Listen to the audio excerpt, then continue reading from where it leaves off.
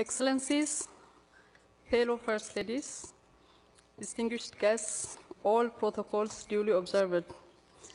Let me at the very outset take this opportunity on behalf of the government and people of Ethiopia to express my profound gratitude and appreciation to Pink Ribbon, Red Ribbon for choosing Ethiopia as a new country of engagement.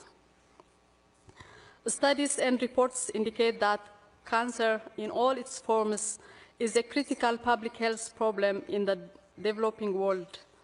In East Africa, cervical and breast cancers are found to be the leading cancers among women. These cancers are common causes of morbidity and mortality in Ethiopia too. However, owing to the overwhelming burden of communicable diseases, cancer and other non-communicable diseases have not been adequately addressed in Ethiopia in the past.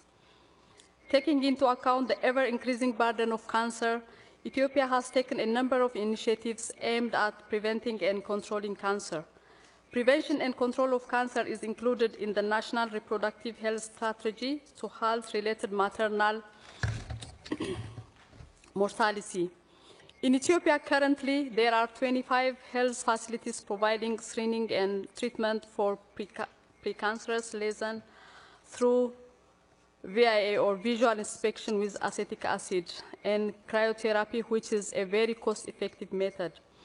We have established a National Cancer Committee that is composed of governmental institutions, NGOs, and various development partners to support the ongoing initiatives and to enhance prevention, early detection, quality treatment services, and palliative care. I have, together with the Ministry of Health and this committee, reached out to the parliamentarians to sensitize them and advocate for increased funding for women's cancer in Ethiopia. Efforts are also underway to improve access to cancer treatment and care facilities. Our government plans to establish 5 regional centers for cancer treatment across the nation by 2016. While we will be working hard to provide effective services to treat cancer, we also need to work diligently towards the prevention of cancer because it's the most cost-effective and sustainable way of reducing the national cancer burden in the long term. Cost-effective interventions must be made available in an equitable manner through access to information and education about cancer at the primary health care level, as well as early detection programs and affordable quality medicines, vaccines, and technologies delivered as part of a national cancer control plan. Effective cancer prevention at the national level begins with a national cancer control plan that responds to Ethiopia's cancer burden and cancer risk factors.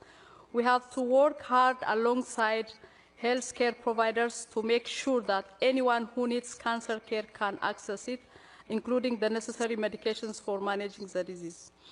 There are so many challenges related to cancer prevention and treatment in Ethiopia. One of the challenges is a low level of awareness among the community, leading to late-stage presentation in which treatment may often involve multiple modalities, including surgery, radiotherapy, and chemotherapy, resulting in a diminished chance of survival. Financial constraints and minimal technical expertise have also been hindering the effectiveness of most cancer-related interventions in our country.